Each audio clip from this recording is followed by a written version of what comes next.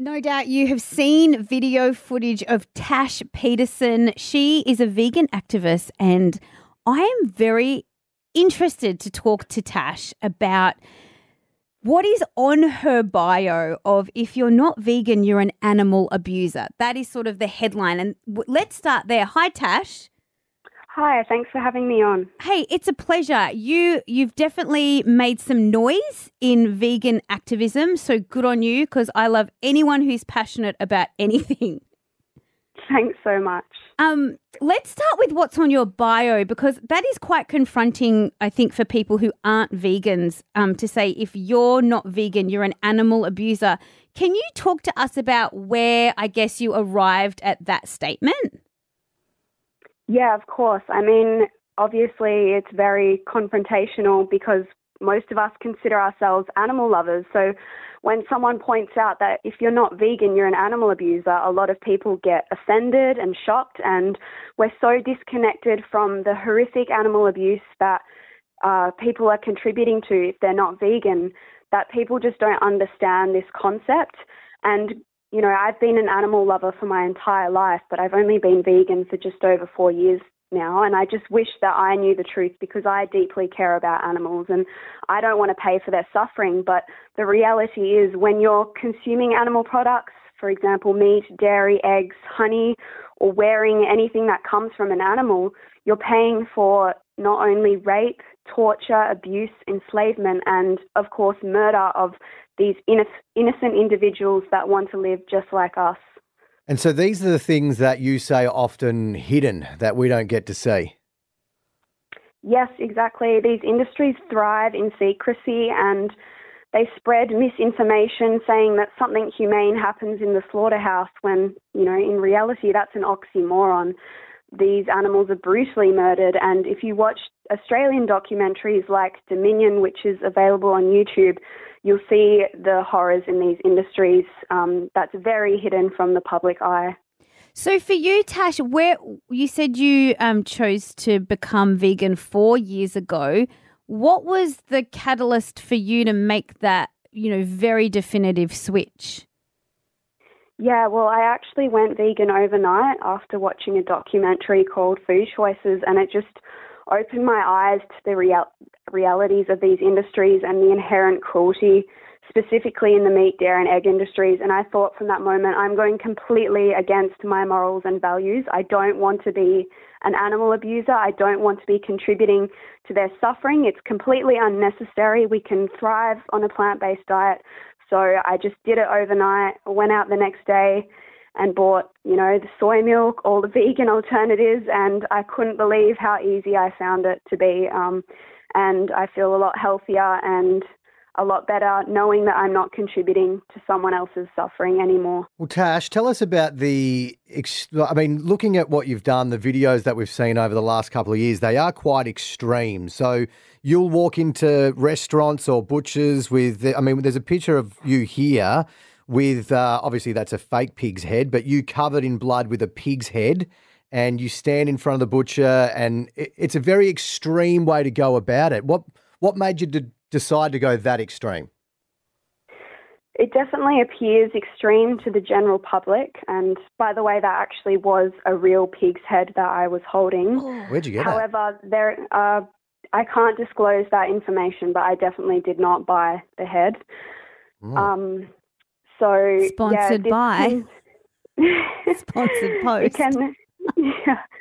It can appear to be extreme, but there's nothing more extreme than paying someone to murder an innocent being when it's unnecessary. There's nothing more extreme than the meat, dairy and egg industries, and I'm willing to do these outrageous sort of controversial acts if it's going to bring attention to the animal holocaust, which it definitely is, because I am reaching literally tens of millions of people by doing, you know, these unique sort of protests, and it's going to hopefully put animal rights into public dialogue and hopefully lead people to watch documentaries like Dominion and see the truth for themselves, and then make that decision whether they want to participate in this Holocaust or not. So it does have the desired effect, because there is a lot of people that go, maybe there is a better way to get the point across, but you see it as a numbers game.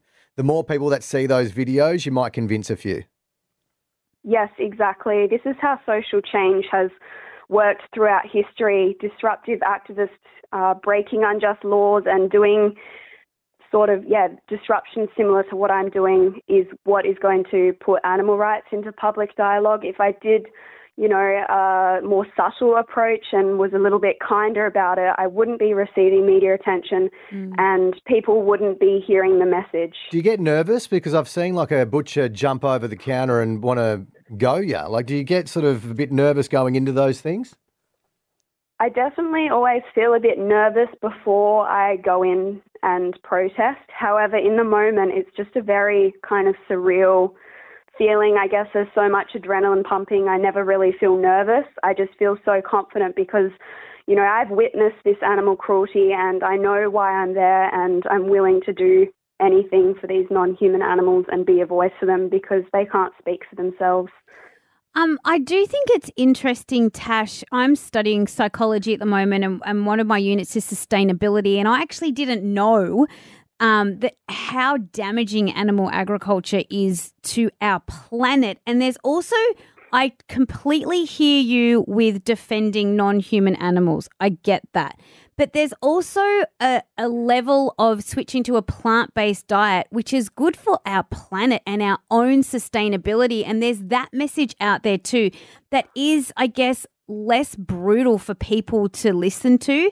Have you thought about maybe communicating the positive effects of reducing, your meat consumption on our own sustainability in our planet?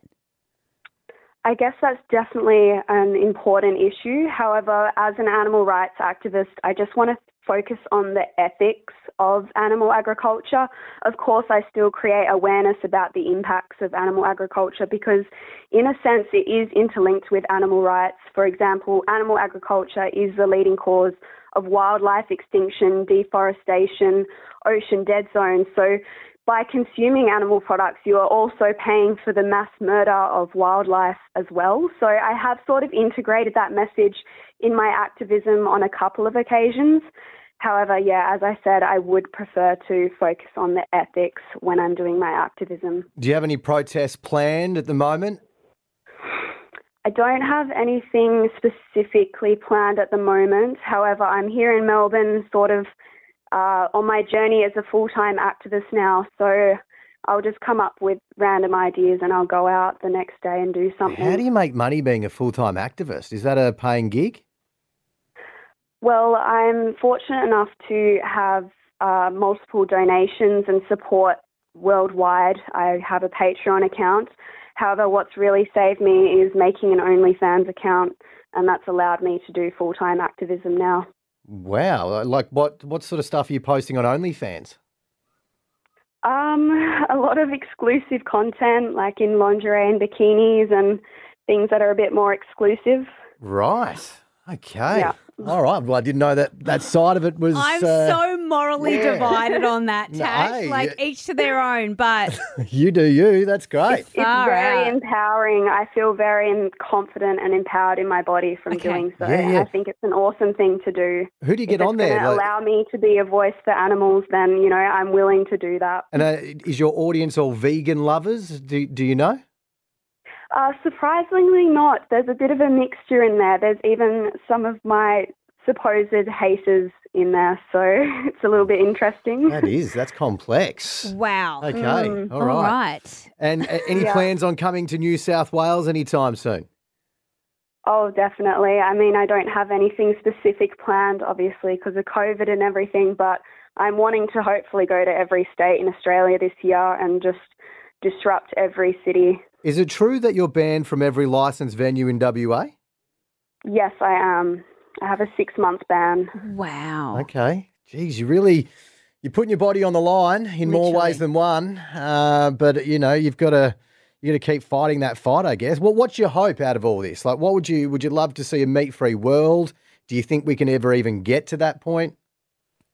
Yes, my hope is for complete animal liberation. So the abolition of the meat, dairy and egg industries and animal entertainment industries, animal racing industries, anything that exploits animals, I'm hoping to be completely abolished. And obviously it's very far away from that happening. However, I think at the same time, in the very near future, we're going to see massive change, and more people are going vegan. We're seeing it become, very close to mainstream, and more people are going to be participating in direct action, and that's what's going to be creating social change and hopefully seeing a vegan world in the very near future.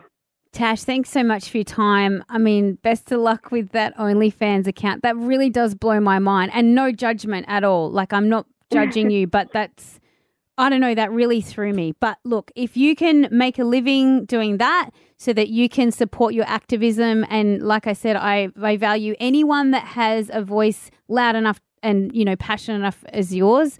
Good on you. Thank you so much for having me on, and I really appreciate it.